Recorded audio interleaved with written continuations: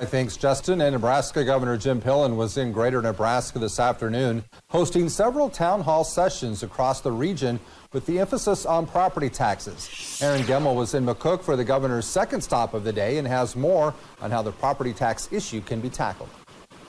Governor Jim Pillen was in McCook early Friday afternoon as part of his second.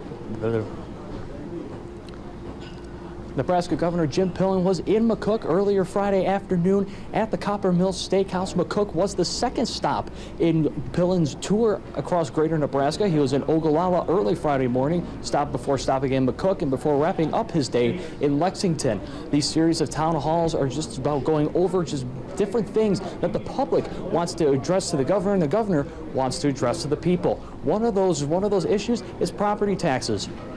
Property taxes have been a hot-button issue in the state of Nebraska, and Governor Jim Pillen has a plan to hold a special session later in the month of July to try and tackle this issue. So the special session will take place between July 25th and August 15th.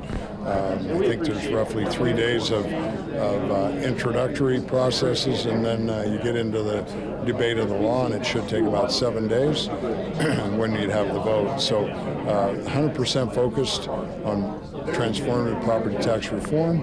I'm not sure how many different bills will be introduced to that, but that's what the plan, 100% transformative property tax reform, which will have a huge impact on how we fund educating our children. Besides the special session being held later in July, when I had the privilege to speak with Governor Pillen, I asked him, how are you going to try and get property taxes down in the state of Nebraska so it can become a more affordable place to live for all? And this is what he had to say. It's really, really important that we have communications with the people of Nebraska across the state, that we get their input, their feedback, and that we're all on the same page of that we're understanding each other. So that's a big piece.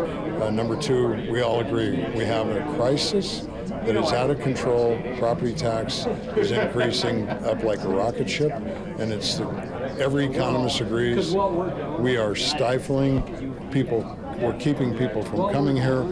Our kids have lost hope they can own a home. We have seniors being priced out of their home that they paid for. So we have to solve the crisis, and that's what we're working, getting input, talking about our plan. And when asked about why keep doing town halls, why keep coming to McCook, why keep coming to Greater Nebraska, Governor Pillen said, well, it's just all about the great people that make up the state of Nebraska. We, the people of Nebraska, we can solve our problem. I'm a believer we need business leaders, farmers, and ranchers solving our problem, not career politicians. That's how you solve and get business done. Reporting for KNOP News 2 at the Coppermill Steakhouse in McCook, I'm Aaron Gemmel.